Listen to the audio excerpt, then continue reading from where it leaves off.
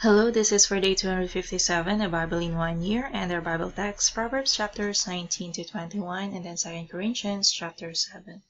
So let's begin with Proverbs chapter 19.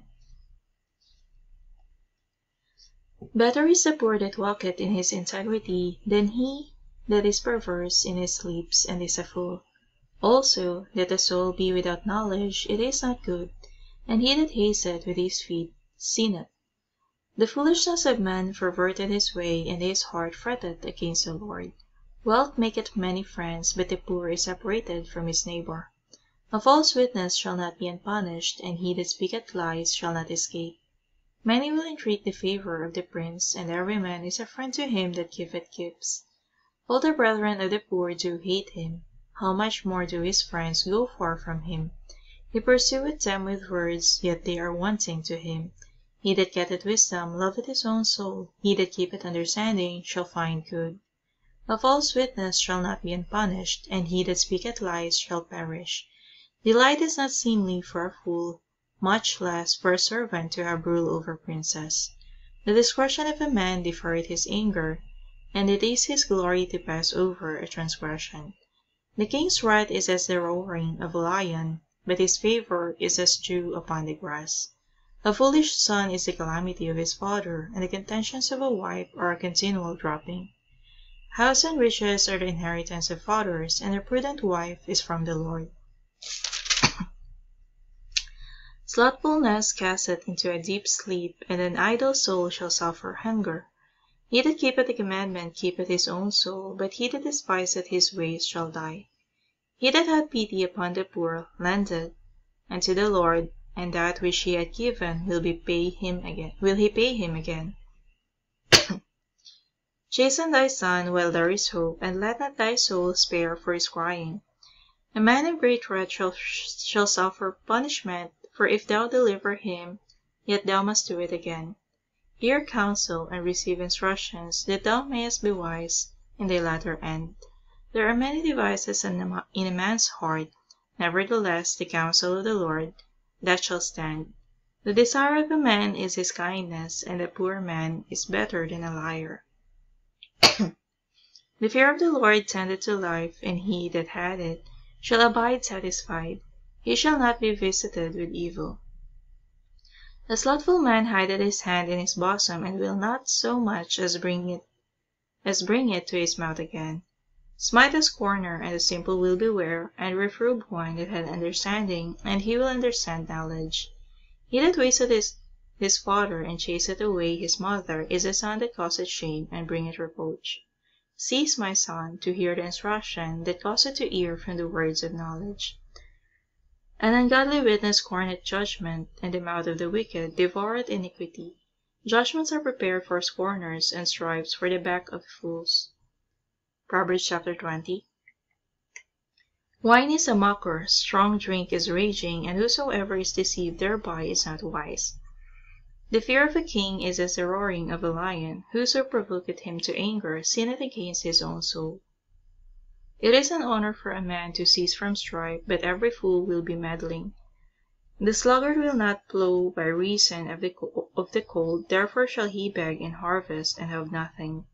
Counsel in the heart of man is like deep water, but a man of understanding will draw it out. Most men will proclaim everyone his own goodness, but a fruitful man who can find? The just man walketh in his integrity, his children are blessed after him. A king that sitteth in the throne of judgment scattereth away all evil with his eyes. Who can say, I have made my heart clean, I am pure from my sin? Diverse weights and diverse measures, both of them are alike abomination to the Lord. Even a child is known by his doings, whether his work be pure, and whether it be right. The hearing ear and the seeing eye the Lord had made, even both of them. Love not sleep, lest thou come to poverty. Open thine eyes, and thou shalt be satisfied with bread. It is not, saith the buyer, but when he is gone his way, then he boasteth. There is gold in a multitude of rubies, but the lips of knowledge are a precious jewel. Take his garment that is surety for a stranger, and take a pledge of him for a strange woman. Bread of deceit is sweet to a man, but afterwards his mouth shall be filled with gravel. Every purpose is established by counsel, and with good advice make war.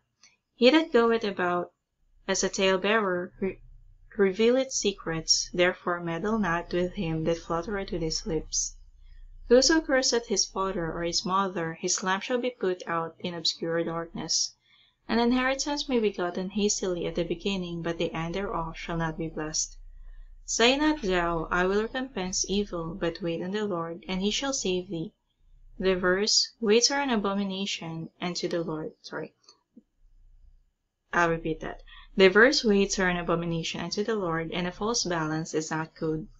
Man's goings are of the Lord. How can a man then understand his own way? It is a snare to the man who devoureth the which is holy, and after vows to make inquiry. A wise king scattereth the wicked, and bringeth the weal over them. The spirit of man is a candle of the Lord, searching all the inward parts of the belly. Mercy and truth preserve the king, and his throne is upholden by mercy. The glory of young men is their strength, and the beauty of old men is a grey head. The blueness of a wound cleanseth away evil, so do stripes the inward parts of the belly. Proverbs chapter 21.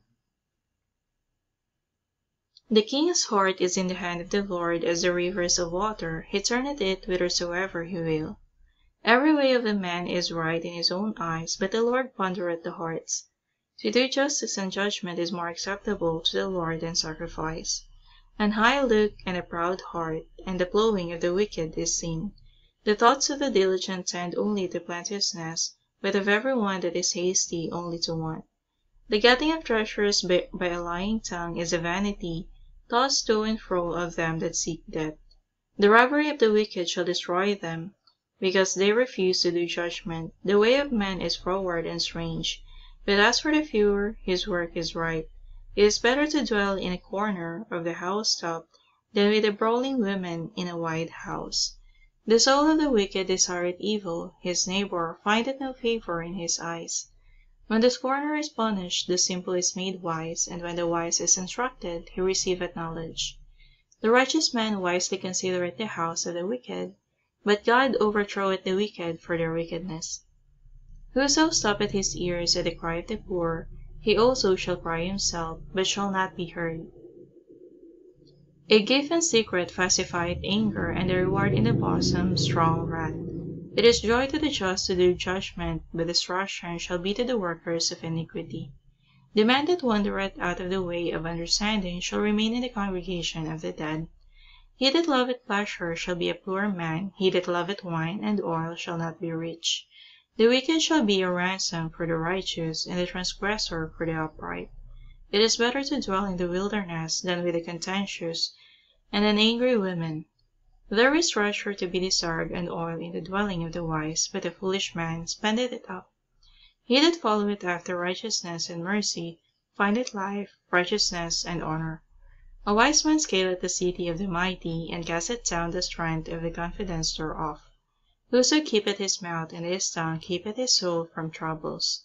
Proud and haughty scorner is his name, whoso dealeth is in proud wrath. The desire of the slothful killeth him, for his hands refuse to labor. He coveteth greedily all the day long, but the righteous giveth and spareth not. The sacrifice of the wicked is abomination, how much more when he bringeth it with a wicked mind. A false witness shall perish, but the man that heareth speaketh constantly. A wicked man hardeneth his face, but as for the upright, he directeth his way. There is no wisdom nor understanding, nor counsel against the Lord. The horse is prepared against a day of battle, but safety is of the Lord. Okay, we now go to 2 Corinthians chapter 7. Having therefore these promises, dearly beloved, let us cleanse ourselves from all filthiness of the flesh and spirit, perfecting holiness in the fear of God. Receive us, who have wronged no man, we have corrupted no man, we have defrauded no man. I speak not this to condemn you, for I have said before, that ye are in our hearts to die and live with you. Great is my boldness of speech toward you, great is my glorifying of you. I am filled with comfort. I am exceeding joyful in all our tribulation, For when we were come into Macedonia, our flesh had no rest, but we were troubled on every side. Without were fightings, within were fears. Nevertheless, God, that comforted those that are cast down, comforted us by the coming of Titus. And not by his coming only, but by the consolation wherewith he was comforted in you, when he told us your earnest desire, your mourning, your fervent mind toward me, so that I rejoiced the more. For though I made you sorry with a letter, I do not repent, though I did repent, for I perceive that the same epistle had made you sorry, though it were but for a season. Now I rejoice, not that ye were made sorry, but that ye sorrowed to repentance. For ye were made sorry after a godly manner, that ye might receive damage by us in nothing. For godly sorrow worketh repentance to salvation, not to be repented of, but the sorrow of the world worketh death. For behold the selfsame thing, that ye sorrowed after a godly sort, what carefulness it is wrought in you, yea, what clearing of yourselves, yea, what indignation, yea, what fear, yea, what vehement desire, yea, what zeal, yea, what revenge. In all things we have approved yourselves to be clear in this matter. Wherefore though I wrote unto you, I did it, not for his cause that had done the wrong, nor for his cause that suffered wrong, but that our care for you in the sight of God might appear unto you. Therefore we were comforted in your comfort, yea, and exceedingly the more joyed we for the joy of Titus, because his spirit was refreshed by you all. For if I have boasted anything to him of you, I am not ashamed. But as we spake all things to you in truth, even so our boasting, which I made before Titus, is found the truth. And the inward affection is more abundant toward you, whilst he remembereth the obedience of you all, how with fear and trembling ye receive him. I rejoice therefore that I have confidence in you in all things. Alright, we're done with the Bible reading. So again, this is for day 257, a Bible in 1 year, and we read Proverbs chapters 19 to 21, and then 2 Corinthians chapter 7. Thank you, and God bless.